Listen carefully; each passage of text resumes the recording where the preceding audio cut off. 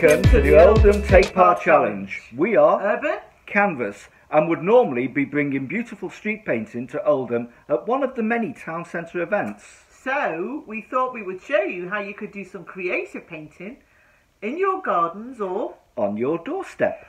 Come and join us. So, the first thing we need to do is decide where we're going to do this pavement art. So, most people have got a garden or a patio area. So, we'll have a look around. This is our home. So let's just have a look, see what we've got here. And do a walk around. Now the thing about pavement art is that the surface is everything.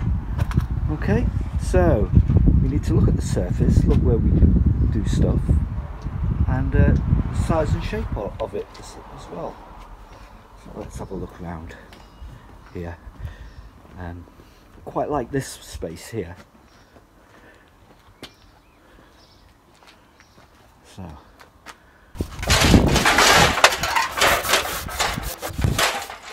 So we're cleaning our canvas, aren't we?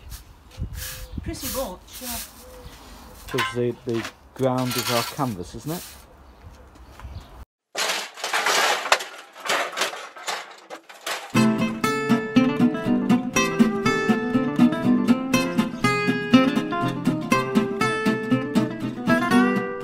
Okay, Kath, you've given it a brush down now, so what's the next thing that we need to think about? Next thing you need to think about really is a quick design, maybe on an A4 sheet of blank paper. You can do it at your kitchen table or at your desk, and something that's going to fit into your space nicely. So the design just needs to be on a line drawing, pencil drawing? You could do a line drawing, pencil drawing, just give it some kind of idea of how it's going to be, how it's going to look. Yes. If you did want to do it, you could colour it. Yes. And then you can transfer your design onto the bigger canvas here. But it's all about preparation, isn't it? Preparation is the key. Preparation makes it, definitely. Doesn't it? So what materials do we need? We were told about this recipe of making paints from using corn flour and food colouring. See all the food colourants? We haven't actually done this before. We haven't tried it, but apparently there are recipes online of how you can make it, and we're gonna try and make some and use it in our design. We'll see how that goes. It'll be a little experiment. It'll be an experiment. We'll see what happens.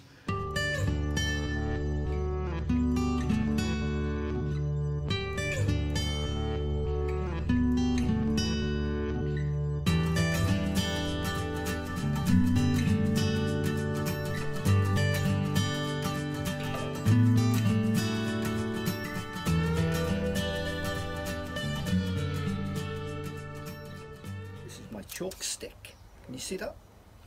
A chalk stick, and I've got a little holder in the little chalk holder for chunky chalks. And this is what we use when we do street art. We use these chunky chalks and we stick these on there. And that means that I can draw standing up. I don't have to get on my knees and break my back. So this is a good idea for you. You know, if you've got a piece of bamboo or a dowel in or something, you could stick a bit of chalk on the end of it and you could stand up while you're doing it, which makes it much easier to draw stuff. Okay, so I'm just going to start drawing our design now and see where we start. Just start drawing here.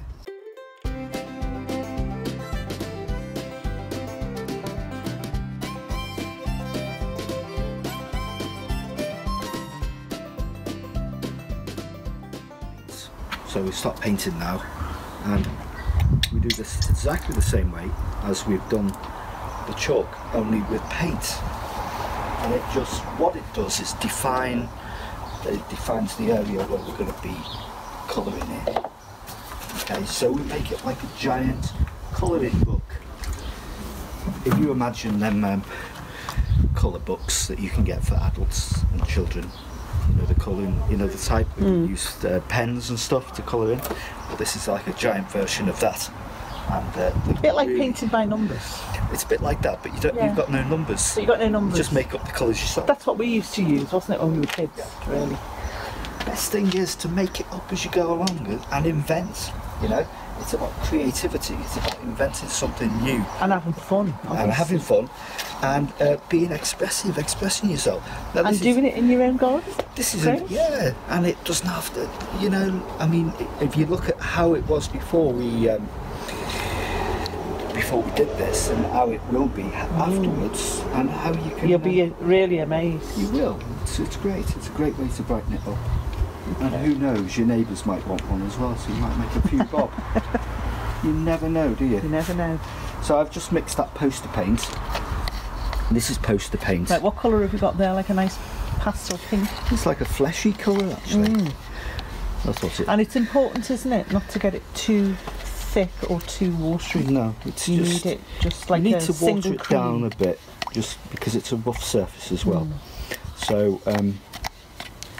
the great thing about poster paint is it washes off in the rain. So all the colours we use, they all wash away, which is great fun, because as long as you take the photographs, if you've got photographs of your art, you've got a blank canvas. And remember, once it's washed away, you can always do another one as well. That's right.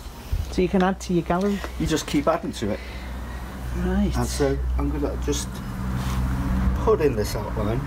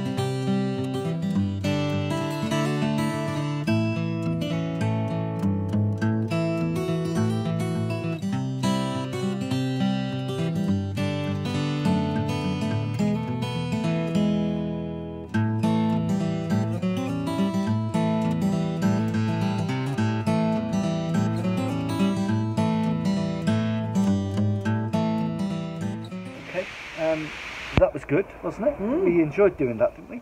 Good. I hope it's... Only took a few hours. Yeah, only a couple of hours. It's a simple piece, and I hope it's inspired you to do some of your own art, and if it has, have a go. You know, that's what this challenge is all about, doing something new. And it's abstract art, and it's transformed a rather boring and floor space and back garden into something really quite nice. Look at that. And what's the best thing about these little abstract pieces, Catherine, when you painted them on? When you paint them on? The best thing is that they transform a space, maybe. Yeah, but not that, but you can use them as selfie zones, can't you? So you can you can do what you want with them after your that. own selfie zone, just using paints and washable paints. And try the you should try the cornflour and food colouring, because that's a great just Google recipe. it, and there's loads of recipes on the internet. Yeah, or if not, you can just use poster paints, and remember, it will wash away in the rain. It'll stay for a few days, but take plenty of photos, and then you've got a brand new canvas to do something new. And if it does rain, you can always do another one after that. That's right. Time. And if you make a mistake, don't worry about it. It's only art. It won't bite.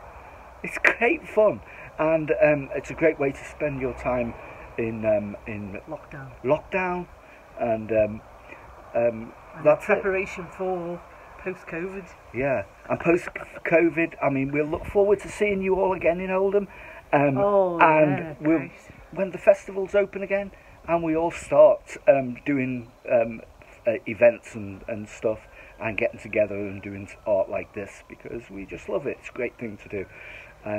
So enjoy yourself, do your art, and if you do some really good ones, then post them up, and we'd love to see them. We'd love to see your creations. Okay, thanks a lot for watching.